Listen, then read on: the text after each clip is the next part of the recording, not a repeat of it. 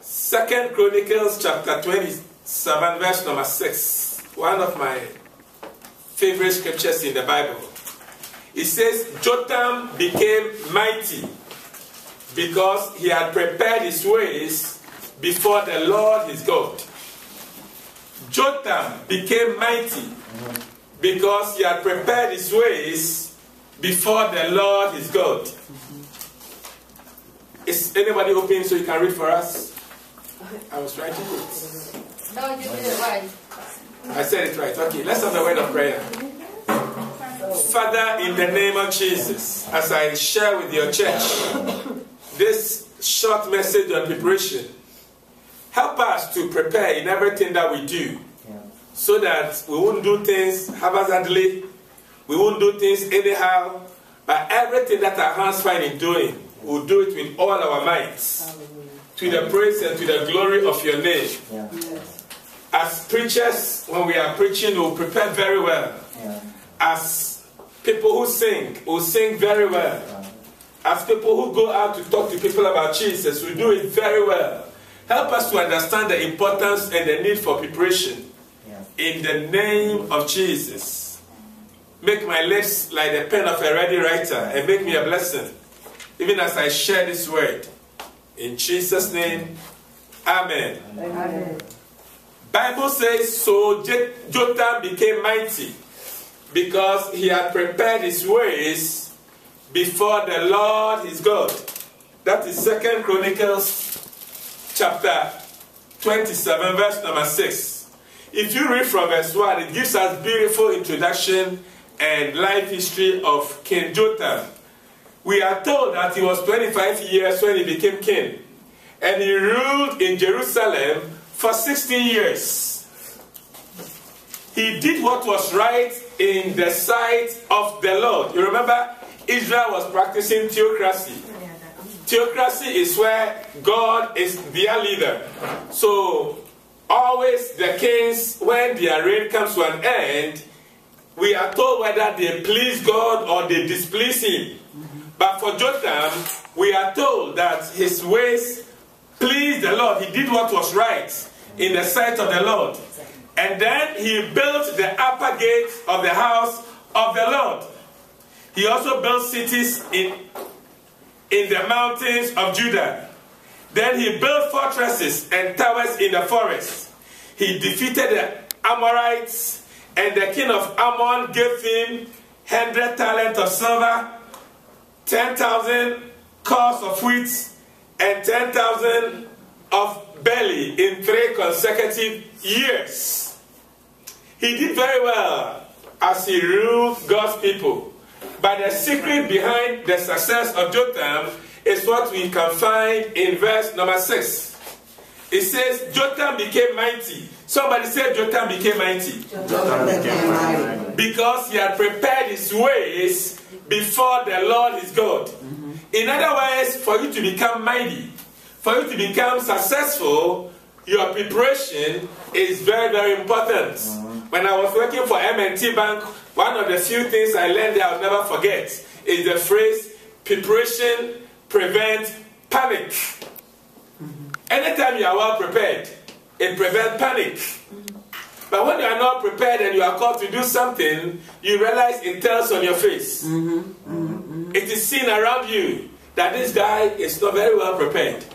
When you're asked to sing, when you're asked to pray, when you're asked to preach, when you're asked to give a testimony, and you know it was a surprise to you, and you've not done it very well, no preparation is at stake, you come and you don't do it very well. About 2 weeks ago, or 3 weeks ago, we were watching one of my favorite boxers, Floyd Mayweather. Anytime Mayweather is boxing, I will even prefer to sacrifice my lunch, so I will order the fights. Because I love him. I love him because he's the only boxer in the world who has fought for several years and nobody has been able to defeat him. Because he won't fight nobody. No, no, it's not true. He didn't want to fight a Filipino guy. But remember, he fought Felix Trinidad, Tito. When Tito was the best in the world, he fought Oscar de la Hoya. He fought Julio Cesar Chavez when nobody has ever beaten Julio Cesar Chavez. He fought all the great fighters.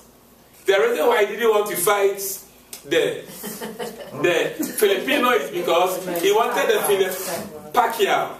He wanted Pacquiao to go and do blood tests 48 hours before the fight, which doesn't make sense anyway. No. And they were going to offer him $50 million for the fight. He said, well, I won't fight him. And all the boxing promoters said, we know you can beat this man, so why would you fight him? He said, no, he has to do blood tests. Because he knows that Pacquiao is scared of blood tests. And he gave Pacquiao condition that the blood should be drawn 48 hours to the fight. Which doesn't make sense. So instead of them fighting in the ring, they went to courts. But I like him. I like him because his middle name is Money. So now they call him Floyd Money Mayweather. See, if you watch his fight, it is exciting. Before the fight, he will pick phone and call. He lives in Michigan. He will call Bentley, where they sell Bentley cars in Michigan. Say, hey, this is Floyd Mayweather. Bring a brand new Bentley to my house. I'll pay cash. Not check, cash. And then they will show a place in his house where a lot of $100 bills in bundles is packed. And he has about 18 of the Bentley, same color. He brags a lot, and he makes boxing interesting and exciting. But you see, the reason why I talk about him is this. Check this out. Check this out, church. When they are going to box, right, the boxing lasts for only, if they will go the whole rounds, only 36 minutes. 36 minutes. That is, if nobody knocks out anybody, they fight for 36 minutes. But do you know that they train for 6 months? 6 solid months. 6 good months they'll be training.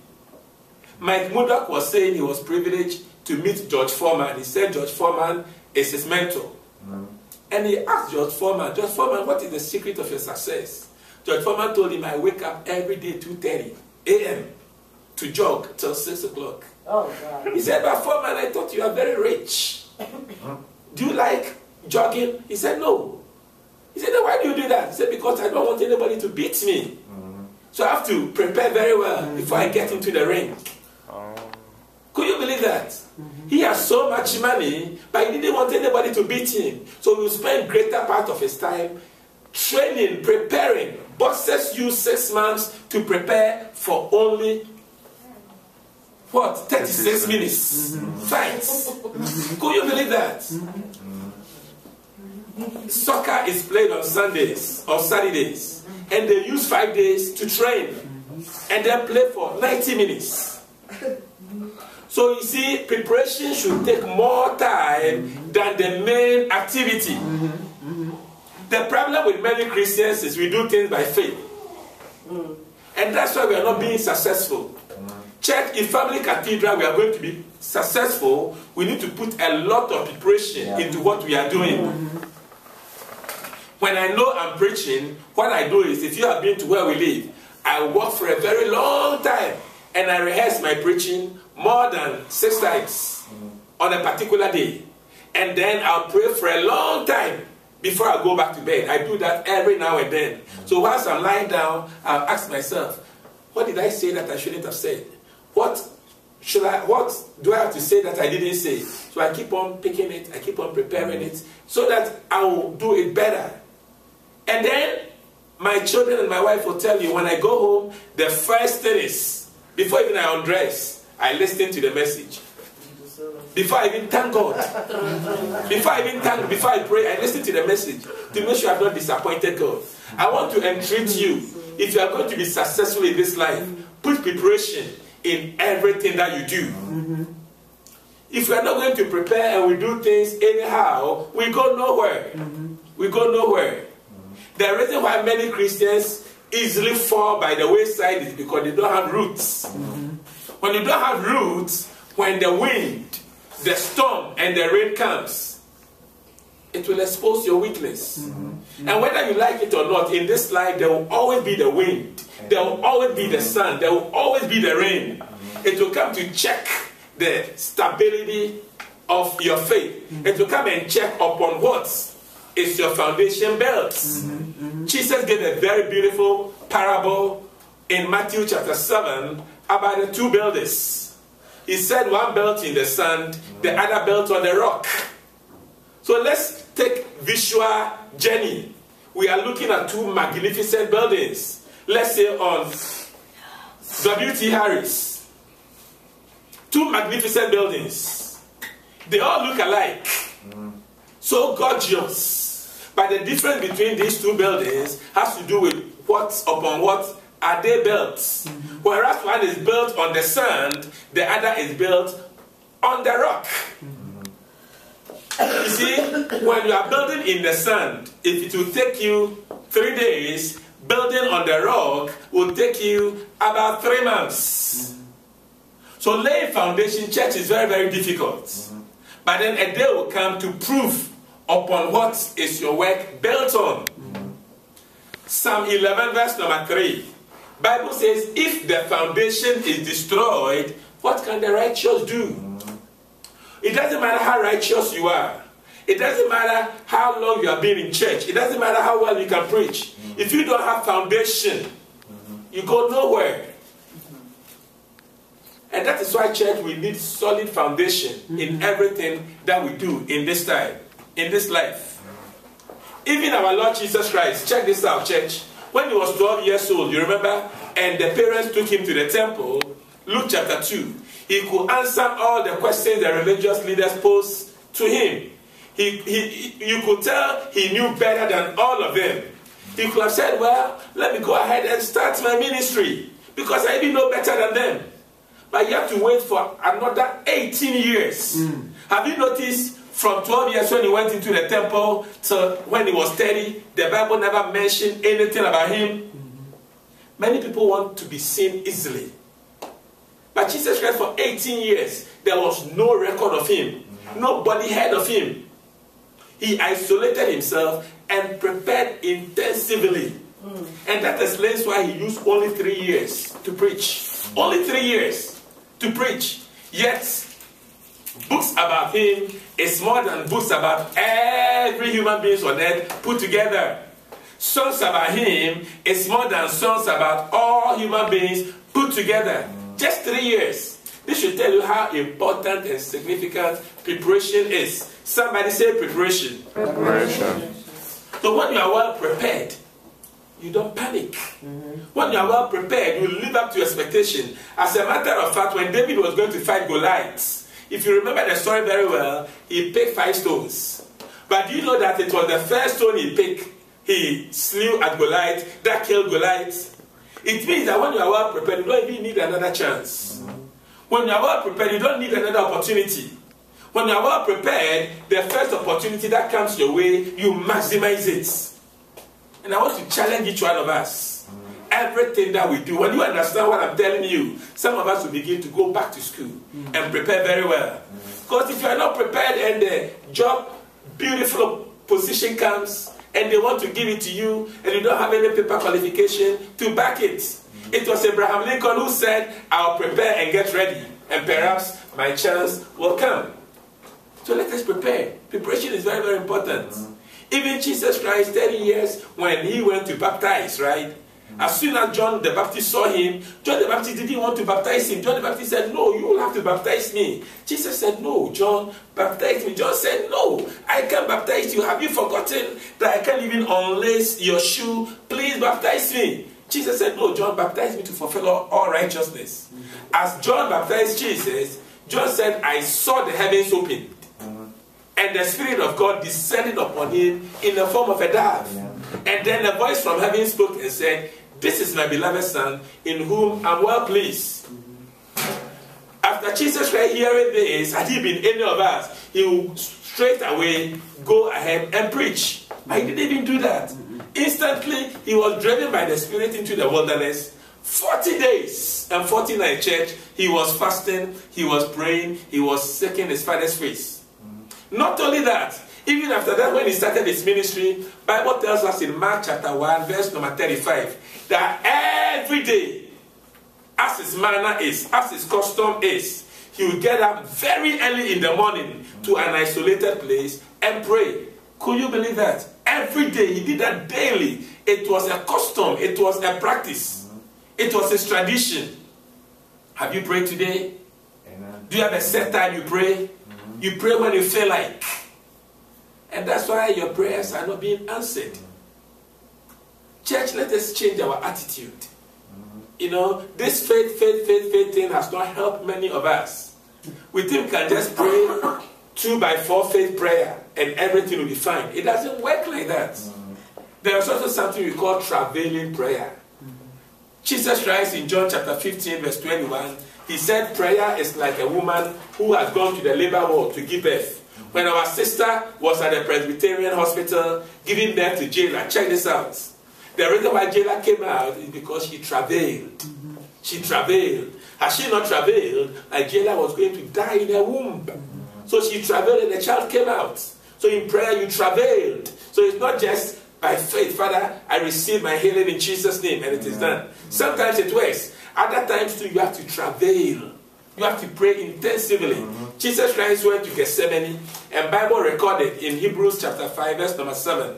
He says, who in the days of his flesh, he prayed with crying and tears. And he was heard in that he prayed with crying and tears. Do you know that it was early in the morning in Gethsemane? Yet Bible says the sweat that came out from his body was as thick as blood. He prepared earnestly, and after that prayer, angels came and they strengthened him. That's what the Bible tells us in Luke. So you get ready for the Golgotha and Gethsemane challenge. Golgotha and Calvary challenge. So preparation, church, is very, very important. When you don't prepare well, you can live up to your expectation. It doesn't matter how skillful you are. If you don't prepare, it will be seen in the way you do things. Amen. Amen. Moses didn't know this. So when he was 40 years, he thought he was well prepared because civilization started in Egypt along the banks of River Nile. The first writings in the world, they call it hieroglyphs. So the Egyptians were highly advanced and developed. And Moses was groomed to become the next Pharaoh. He had all the beautiful education. He could read, he could write. And at the age of 40, he thought he was ready. So he went to meet the Israelites. And then when two of them were fighting, he asked them, why are you fighting? You are brothers. You are not supposed to fight. Then one of them asked him, who made you a judge and a ruler over us? You think you can kill me like the way you killed the other Egyptian? And the news spread very fast, so he ran away. But he running away, he went to Midian. And God used Midian to turn his life around completely. When he went to Midian, he went to live with Jethro, the priest of God. I told you this last Sunday. Jethro was introduced as the priest of God. Moses spent 40 years with Jethro because a year in Egypt for a year with Jethro, a week for a week, a day for a day, a decade for a decade. So that God through Jethro would take away from Moses by preparation every negative thing Egypt had given him. So Moses came out a different person. Remember, he ran away, but then he went with boldness because he had prepared his ways before the Lord his God. And that's why, church, we need to prepare, every one of us. Amen. Everything that we do, we need to prepare. Let's begin to prepare financially. Because of what is going to happen in future, we have no idea. Because of contingency's sake, let's begin to start laying some money aside. I give my wife credit in this because she's always mindful. She wants us to put money aside. But let's do that, church. Let's always put money aside by preparation. Because we don't know what tomorrow will bring. Let's prepare academically. Let's prepare mentally. Let's prepare psychologically. Let's prepare in every area possible. Let's prepare our children. You have no idea how many of your children is destined to become the governor of North Carolina. You have no idea how many of your children are going to become the president of this great country. You have no idea the blessings God is going to bestow on each one of your children. And that's why we should put preparation in the lives of our children. But it starts from us. It starts from us. So let us prepare. Amen. Amen. When we are well prepared, we will never be found wanting. One thing about preparation is this. Paul, in Galatians chapter 1, verse 15, he said, when he received the vision, he did not confer with flesh and blood. He isolated himself to the deserts in Arabia and sought God's face in prayer and fasting. People don't know because they think as soon as God saved Paul, he went ahead and preached. No. He said he went to the desert of Arabia, spent time, sought God's face in fasting and prayer, and then when he knew he was well paid, he came out. No wonder he wrote 1/3 of the books in the New Testament, because he prepared very well.